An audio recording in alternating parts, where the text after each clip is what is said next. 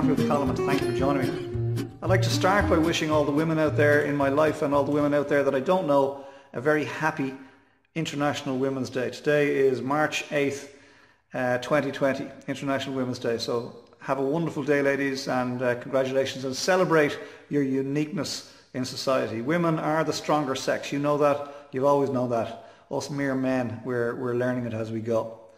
My mother, 82, thank God, and hale and hearty, has often said, if I come back, I'm coming back as a man, right? If I come back, I'm coming back as a man. And I remember one year wishing her Happy Mother's Day. And she said, oh, there's only one Mother's Day, and that's 9 months after Father's Night. Where would you get it? Anyway, I love you, man. So, happy International Women's Day, ladies. I had the strangest, most interesting week this week. You couldn't make it up. You could not make it up. Spoke to hundreds of people this week. Blessed to have been able to speak to hundreds of people this week in lots of different parts of the country and from every possible different socio-economic background. Started off early in the week where I got asked to speak to a group of traveller children in a particular school in a rural town in Ireland. From there I went to meet a beautiful group of about 15 beautiful traveller teenage girls in the same rural town. And we had a wonderful conversation. It's absolutely beautiful. Really interesting people, really interesting backgrounds. Got me thinking about Warren Buffett and his book, The Snowball, in which he refers to a concept called the ovarian lottery. And the ovarian lottery basically is, how many billions of possibilities had to be lost out there for you to actually have been born in the first instance. And then you were born into a particular set of circumstances, as were those kids, as were those girls, as was I, into a particular set of circumstances completely beyond our control. That's the ovarian lottery.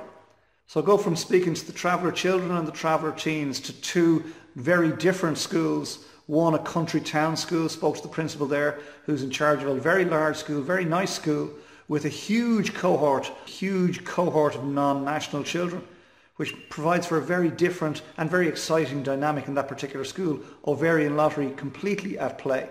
From there I went to speak to a principal of a very nice city school, where again, ovarian lottery, huge part to play, and this is definitely not an underprivileged area at all. Every child there was brought to school in either a fancy car or were attended to as they cycled to school or scootered to school. But again, very different dynamic, and those children have been born into circumstances entirely beyond their control, but very privileged in the main. Next day I ended up speaking to a group of teenagers in a fee-paying private school, worlds apart from where my week started. And then Friday was a completely different day again. Started with a Zoom video meeting with some of the executive committee of a charity, CARI. And CARI is a volunteer therapy service whose therapists work with children and families who've been traumatised by child sexual abuse, one of the most heinous crimes in the world, in my opinion. And from there I go to address a wonderful group of ladies and men at Dunleary Rathdown's International Women's Day celebration in conjunction with Women in Business Alliance, and that's held in the Royal Marine Hotel in Dunleary. I mean, poles apart from where my week started. Indeed, poles apart from where my Friday started. And I realised I'm absolutely blessed and privileged to be able to go and weave my way through those various different worlds, because they're very different worlds. And I get to learn stuff as I go through those various different worlds. And I get to share my thinking as I go through those various different worlds. And, I started several of the groups this week by asking people to turn to their neighbours and say, you could be my teacher. And I believe it to be true. And while I'm in those groups oftentimes seen as the teacher, I'm also learning as I go. I meet the most interesting, wonderful people as I travel through life. So on this International Women's Day 2020, I'd like to invite you to consider for a moment how blessed you are. Consider how good your life is in the main. I'm quite sure the stuff going on in your life, as there is in mine, that you'd prefer wasn't, that I'd prefer wasn't. But it is. But you know what? We're here. We're here, you and I, today. Okay? And we were born into circumstances entirely beyond our control. I hope for you it was good. maybe it wasn't. But you've got no control over the past. You've only got control over today and the future. So if life isn't great today or needs to be better in some area, happy days, take steps towards that. But start with being grateful for being where you are today. Find something today to be grateful for on this International Women's Day 2020. So be grateful for all the good stuff that's happening in your life today. And if something needs changing, I'm going to give you 3 things that I recommend you consider believing in for things to get even better into the future.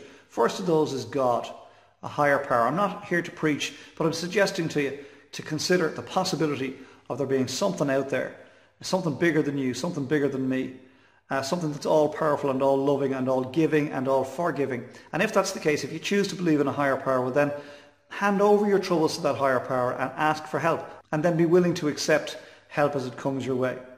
Second thing I recommend you consider believing in is the inherent goodness of most people. Most people are good people willing to help if you ask them. They're not mind readers, so sometimes you've got to get out there and ask for the help that you feel perhaps you deserve. But if they don't know you need the help, how can they offer it? But believe in the inherent goodness of most people. A few bad people out there, unfortunately, don't worry about them. Move on. Next. Okay? And then the third thing I recommend you consider believing in is you. Believe a little more in you today than you did yesterday.